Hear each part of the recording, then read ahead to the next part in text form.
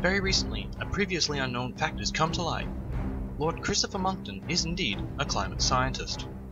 While his journalism and history training are well known and his impact in both fields have revolutionized humanity, it has only been revealed in the past few days that he undertook a double degree in climatology and alchemy at the University of Britannia. With his powerhouse of training, the talented man first turned his attention on an idea that had dawned on him as an undergrad.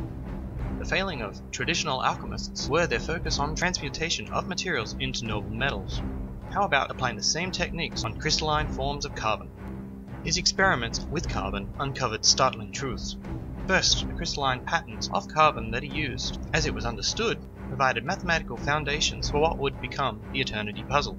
By a slight change to the equation, the puzzle should become unsolvable, or at least require a very long time to solve. Yet, as we all know, this wasn't the case. The first eternity puzzle was solved far quicker than Monckton thought possible. Frustrated, the budding genius went back to the drawing boards.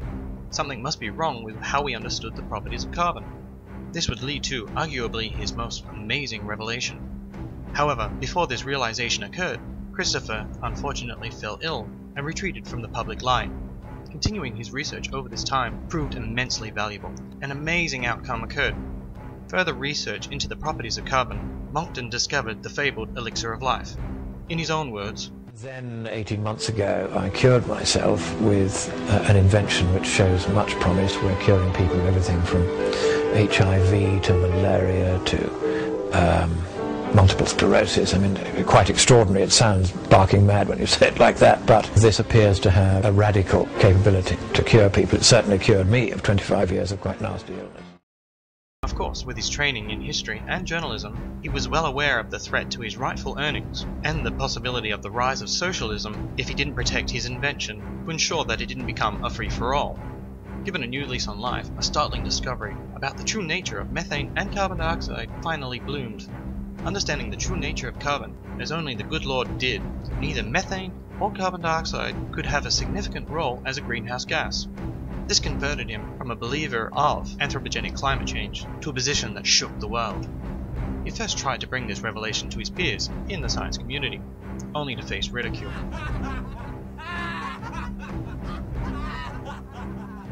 Realizing the peril the free world was facing if it chose to decarbonize its activities, he set out on the road to get his message out. About this time, a thought hit him. While there was no doubt he was a genius, his skills were not unique. Surely someone else had come up with the same conclusion, or realized the true nature of carbon before him. So with his skills in history and investigative journalism, he went about exploring this thought. Just like Alice, the further he looked, the deeper and more insane the rabbit hole became. The socialists were hedging their bets from the very beginning, and realized soon after World War II that the red may not pay off. As a safety net, the red began investing in the green, that is, environmentalism. If people wouldn't buy equality as a guise to undermine personal freedom, the socialists would scaremonger them into fearing the loss of life as they knew it, through nonsense about the loss of species and environments. As a failsafe, if the green indeed didn't pay off, these socialists had even prepared a young African boy to one day move into the White House to steer the last remaining superpower towards their secret objectives. This was a move which required a puzzle of lies as detailed as Monckton's eternity puzzle, so with his wide-reaching skills and experiences, he was the man to discover this. And my purpose in being here is to have a further look at the question of whether the President of the United States is the President of the United States. Now, you may say, what has this got to do with somebody from Britain? And the first thing is, I'm not going to tell you whether the President of the United States is the President of the United States. It's not for me, as a non-expert in that, to make any pronouncement at all. I'm here because I am curious.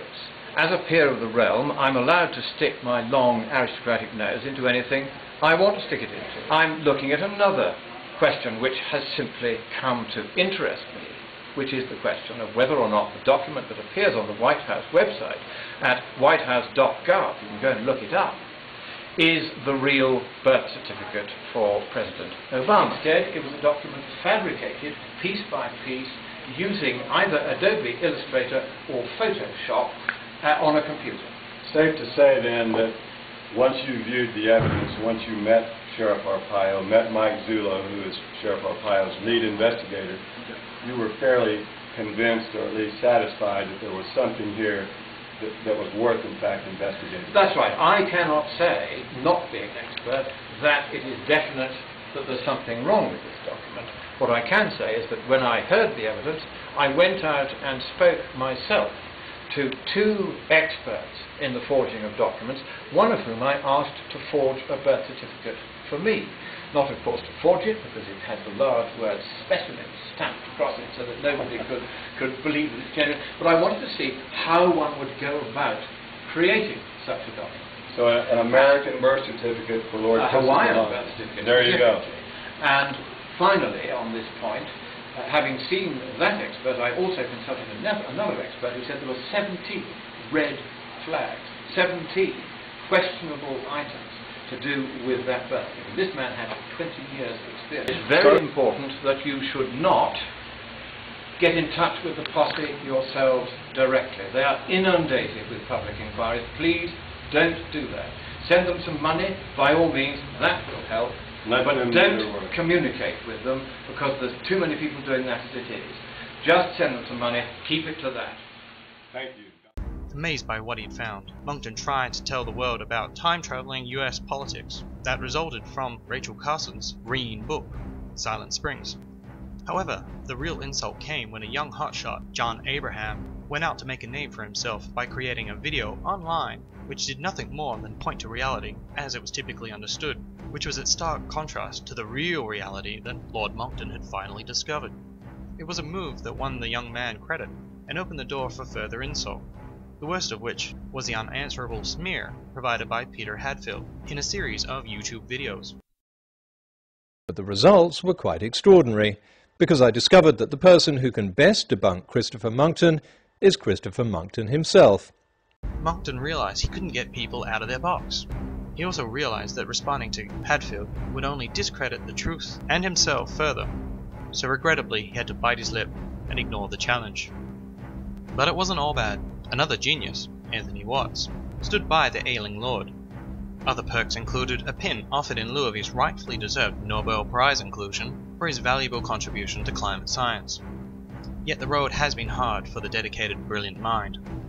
His venture around the globe to teach the world the accuracies of climate science has been long and exhausting. He has shown versatility and fashion finesse that has created a whole movement in its wake.